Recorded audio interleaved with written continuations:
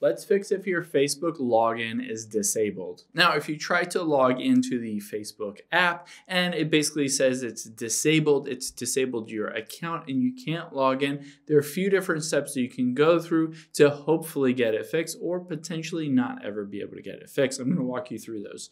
So I'm going to open just up a web browser. You can see you might get a message that looks like this. Your account has been disabled. For more information, you can go to this link.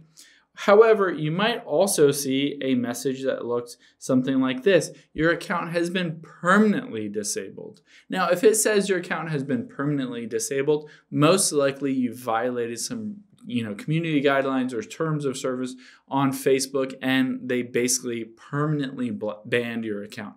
If that's the case, if this is the message that you're getting, there's really no way for you to get it back. You can always create a different account with a different email address or a phone number, but you really won't be able to get that account back.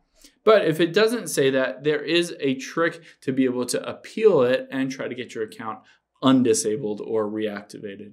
So you can type into Google Facebook login disabled here, and we'll tap on disabled accounts here. So this is on Facebook, and it says basically why they might have disabled your account. How do you know if my Facebook account has been disabled? Why is my account disabled?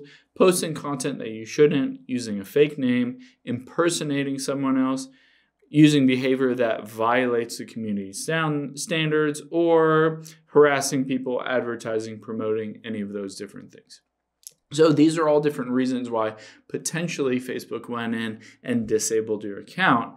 Keep in mind, it says if you think your account was disabled by mistake, you can use this form. So you can just tap on that, and it will give you the ability to enter your either login email address or the phone number associated with your account, your full name, and then on here it says you also have to upload an ID. So basically take a photo of your driver's license, your passport, any government issued ID to prove that basically you own that account, and you'll hit choose files here and you'll upload that photo. So once you do that, you can hit send here.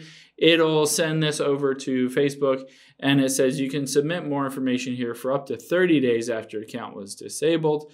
And then after that, it might be permanently disabled. So you can submit any information that you want to them.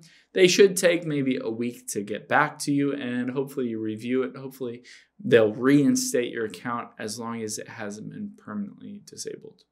Hope this helps. If you have any questions on that, leave them in the comments down below, and I'll catch you on the next one.